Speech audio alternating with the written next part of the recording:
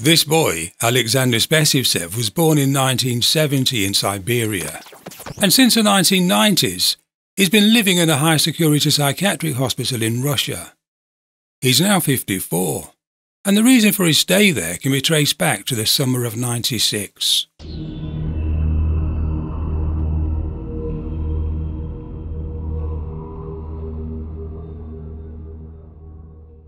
During that time, the first signs of an evil presence within the city of Novokuznetsk where he lived arose, when severed body parts of numerous unidentifiable children were found washed up on the banks of the river Aber. Eventually, an unknown serial killer was dubbed as a Novokuznetsk monster. It turned out that this man was part of an idiosyncratic family, a family whose world revolved around protecting each other. It was this close-knit dynamic involving his mother Lyudmilla, his older sister Nadezhda plus himself that allowed him to avoid detection for years. However, that protective bubble was about to pop. Hi there my friend, I'm Royston and welcome back to the channel. To understand these weird relationships we need to go back to the beginning. The main culprit was Alexander, who was known by his nickname of Sasha, so that's how we refer to him. But I do need to provide a warning that some of the crimes he committed, the details of them are horrifying. They might even trigger some viewers. Now if you plan to stick around, please be prepared for that, as this is the story of Alexander Spesivtsev, the Novokuznetsk monster.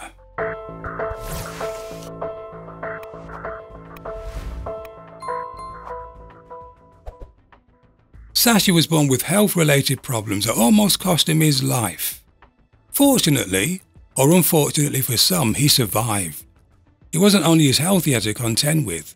His father was described as a violent man who frequently tortured the family, while often cheating on Sasha's mother.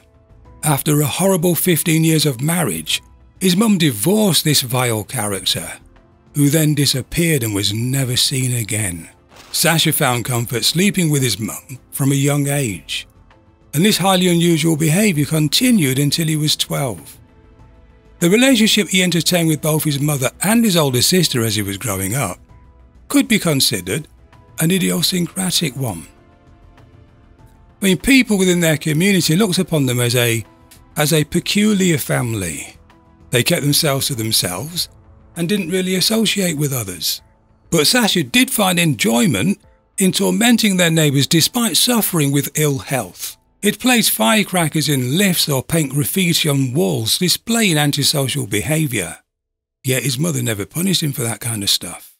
However, in school he was timid. It was a place where bullies wouldn't leave him alone. Novokuznetsk was an industrial city in Siberia, Russia, that suffered social problems during the 80s and 90s. Its factories and coal mines went bankrupt, causing genuine survival issues. Children who ran away from home saturated the streets begging for money or food. Most of these runaways preferred living on the street as their home life was barbaric. Yet the winter months were extremely harsh. Parents, particularly fathers, were difficult to live with. Sasha and his sister Nadezhda knew what that meant. After their mother's divorce, she found work at a local school, but was sacked for stealing, yet managed to secure another job working in a public prosecutor's office, and she was working there with her daughter. Both women were respected and committed to their roles, but never associated with work colleagues. They preferred sticking together. Every day after work, they made their way straight to their apartment. Sasha, his mother and sister were somewhat reclusive. Lyudmilla was captivated by the criminal cases she learned about in her office, and regularly brought them home. They included images of crime scenes, injuries people suffered, as well as pictures of dead bodies. And let's not forget, this was when Sasha was very young. Instead of reading children's stories to her son, she chose to share these macabre photographs with him. It's no surprise that he began to show signs of increasing sadistic tendencies. Together, they'd spend hours pondering these detailed accounts. In fact, they even made a scrapbook containing their favourite images. Sasha later explained that looking at photographic material of corpses gave him a peculiar feeling that he found pleasurable. His mother's obsession clearly rubbed off on him. When he turned 21, his mother and sister moved out as they found a place closer to their work environment. And although Lyudmilla felt her son was self-sufficient enough to live alone, she had doubts about his ability to find and hold down a job. Therefore, she visited regularly to make sure he was doing okay, making a shopping list and purchasing food for him. At some point, he got himself a dog, allegedly a Rottweiler, that he took for daily walks, and one day met a 17-year-old woman named Evgenia. He was smitten, and demonstrated this by romantic gestures, offering her roses, chocolates, and even writing poems. They developed a relationship that made his strange family happy that he'd found someone. The relationship, though, took a turn for the worse when the couple started arguing, leading to Sasha displaying violence against her. And as a result, Evgenia ended the relationship, which deeply upset him. Rather than letting her go home, he kidnapped the young woman, who became his prisoner. She was held for a few weeks, being tortured. After a while, the girl's mother reported her missing, and the police responded, and before long they managed to track the location of Sasha's place. However, they had to kick the door down to gain entrance because he refused to let them in. Shockingly, they found Evgenia in a terrible state. She was bedridden with serious health implications and rushed to hospital. Despite the best efforts of doctors, a 17-year-old died. Officially, she died from sepsis, but her whole body was covered with what can only be described as intentional wounds, with copious amounts of pus oozing out of them. Sasha was consequently charged with murder, and at the age of 21 was assigned to a psychiatric hospital, where he was diagnosed with schizophrenia. After 3 short years, he was discharged, as doctors were satisfied with his progress.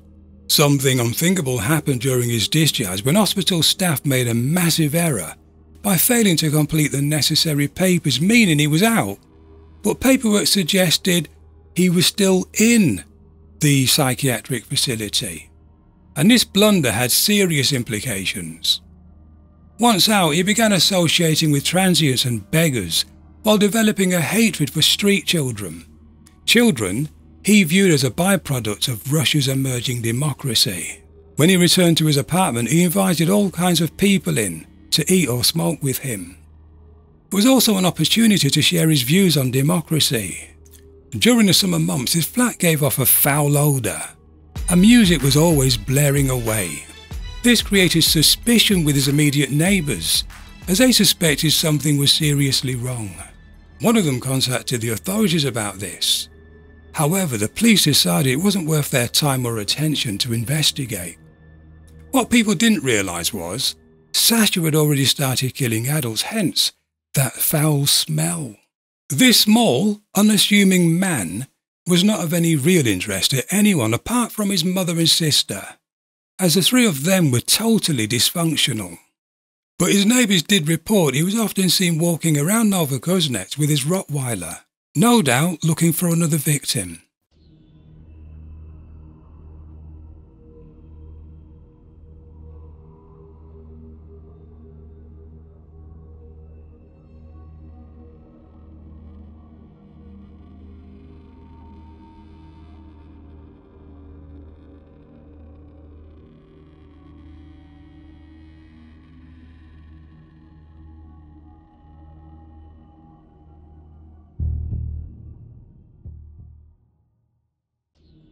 By now, he'd grown tired of killing adults and switched his attention toward children.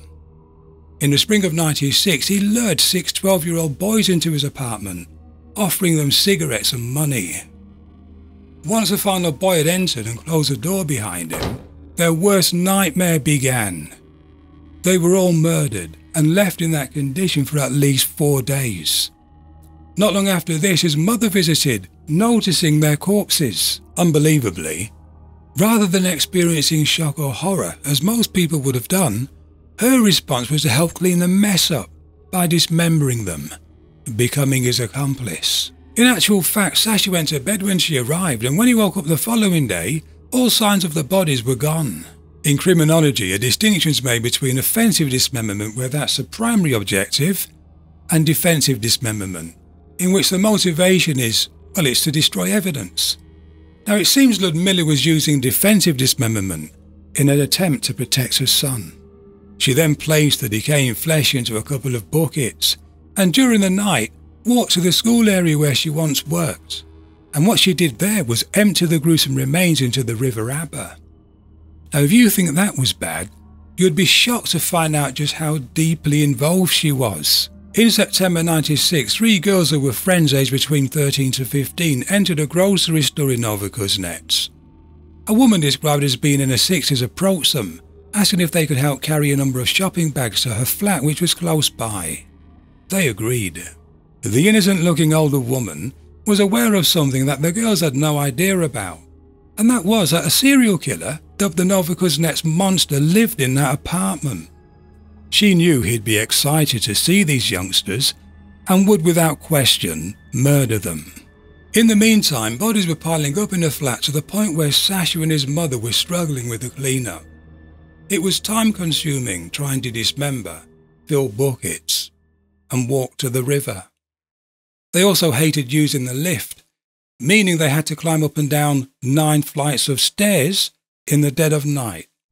It was time for a more convenient way to dispose of the evidence. Chillingly, it came in the form of cooking and eating some of the victims.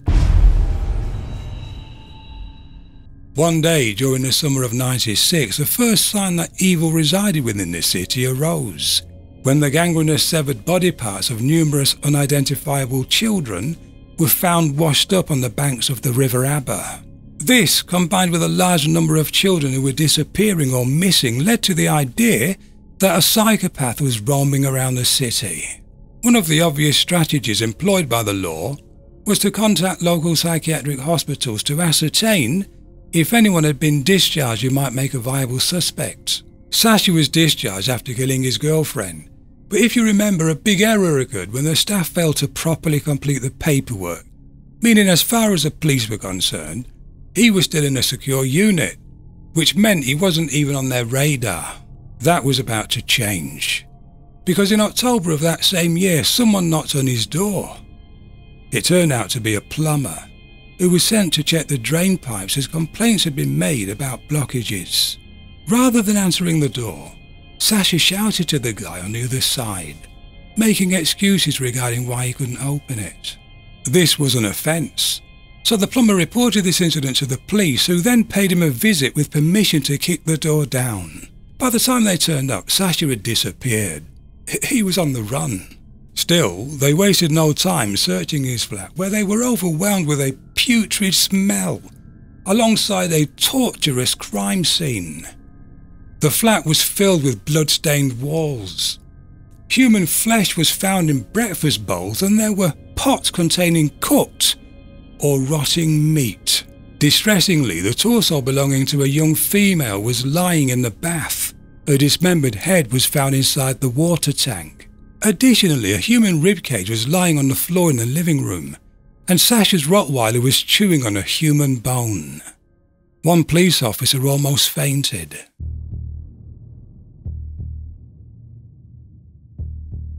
Finally, they learned who the resident of this torture chamber was, and that he'd been registered as still being in a psychiatric hospital despite being discharged 2 years earlier.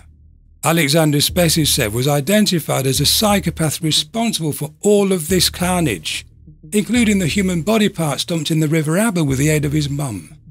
His apartment also revealed 82 sets of clothing, many of them soaked in blood, as well as 40 different pieces of jewellery stolen from his victims. Also located were Polaroid pictures of naked, traumatised children taken as they were tied to a radiator. As the evidence piled up, it became apparent that many people potentially lost their lives to this monster. One of his victims was a 15-year-old female named Olga. And when the police broke in, this young girl was lying on the sofa. Unfortunately, she was in a dire state. Her arm was broken, and she'd been stabbed in the chest several times. It was essential to get her to the hospital as soon as possible, which the police did. While lying in her hospital bed, this courageous soul, seen here on the day she was rescued, managed to convey some key details about what happened to her and who exactly was involved in her imprisonment. Her statement was recorded and it was unbelievable. It turned out she was one of those 3 girls approached in the grocery store by the woman in her 60s who needed help carrying bags precisely a month earlier. That woman was Lyudmilla. Olga said as they entered the flat Lyudmilla led them to, Sasha immediately assaulted the girls with a knife. One of them retaliated, which led to an instant death. That was only the start of their ordeal, as he then tied Olga and the other 13-year-old to his radiator, finding it pleasurable listening to them cry as he indecently assaulted them. The girl who was initially murdered was kept close by. In a terrifying way, Sasha did something that made me struggle to comprehend his mentality. He handed the girls a hacksaw, telling them to cut their friend's body up if they wanted to survive. After that, he then flushed her guts down the toilet. Olga went on to explain that he made them carry the body parts to the bathroom, where they placed her torso into the bath and her head into the water tank. The other surviving girl, who was only 13, and named Xenia, was next to die. Sasha set his dog on her, and during the attack her trachea, a tube that's used to transport air to and from the lungs, was severed. Once she was dead, 15-year-old Olga was ordered to dismember her if she wanted to be spared. What happened next was absolutely vile. The killer and his mother used the flesh and bones to make soup, and both of them ate it. They made Olga do the same, as she explained this to the authorities. According to this brave 15-year-old, Sasha's sister visited during this time period, clearly aware of what was going on, including the cannibalism, and not once intervened. However, Olga didn't implicate her in the crimes. She'd simply visit, chat, and then return to her own place. It shows the mindset of this abnormal family, don't you think? I mean, they had no interest in anyone apart from themselves, turning a blind eye for each other when necessary. Olga also explained that she actually saw Sasha's mum cutting the bodies up to cannibalize them. Tragically, after providing information that would otherwise have never have been learned, Olga passed away the following day, 24 hours after being rescued. Enough evidence was secured to immediately arrest his mother, solely based on Olga's detailed descriptions. A few days after that, Sasha was arrested. Nadezhda, on the other hand, was detained for questioning and ordered to see a psychiatrist who actually assessed her as being normal. She never did face any charges, as there was no evidence linking her to the crimes. In an interview, Sasha informed his interrogators that his freezer was so full of frozen body parts at one point, he was having a problem closing the door. He explained this with a smile on his face. In another interview, he was talking about his final 3 victims of teenage girls. His eyes lit up as he confessed that having 3 girls at the same time was exhilarating. He found satisfaction showing them his anger, because the more he scared them, the nicer they became. What a pathetic monster. When being interrogated together, Sasha and his despicable mum sat facing each other across the room, arguing about the crimes. The son felt his mother was more involved than she was letting on. Lyudmilla was trying to explain that her role was simply to help remove the bodies. In fact, initially she denied the charges against her until the prosecutor produced Olga's recorded statement, a statement that indicated the depth of her involvement. However, neither of these 2 monsters were remorseful. Instead, both of them were more preoccupied with who did what. The mother was adamant that she personally never killed anyone. It made no difference in the end because she was convicted as an accomplice, being sentenced to 15 years. I believe she served less than 13 of them before her release in 2008. Sasha was charged with 19 murders that he confessed to. He was 26 at the time, and his confession was supported by a diary discovered in his apartment. Unfortunately, he could only be linked to 4 murders, although he may have killed as many as 80 people during his violent rage as a Novokuznetsk monster. He was committed to a psychiatric hospital yet again, where he remains to this very day. But the question is, what do you think about the relationship between this twisted family? And how do you feel about his mother's release, her release from prison? And let's not forget what his sister witnessed. She saw them both cannibalizing people and observed some of the victims in prison, yet was found innocent. How does that sit with you? Well, let us know in the comment section down below. I'm Royston, thanks for watching, and I'll see you in the next one.